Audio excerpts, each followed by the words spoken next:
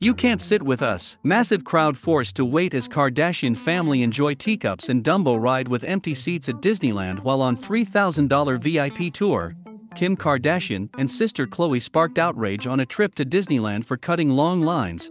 The reality stars paid a whopping $2,975 for a VIP tour including priority access to rides. They were also granted personal space away from other guests. In my opinion, this just shows us that although they want you to buy their products and watch their TV shows, that doesn't mean they are your friends or even want to be around you. I understand they don't want to get swamped by fans, but that is the price for living your life for the public to see. The fact that the ride had so many empty seats is just wrong. Those are my thoughts. What are yours? Leave them in the comments below. Please share this video for education and awareness. For the Dum Dum News Channel, I'm Dum Dum.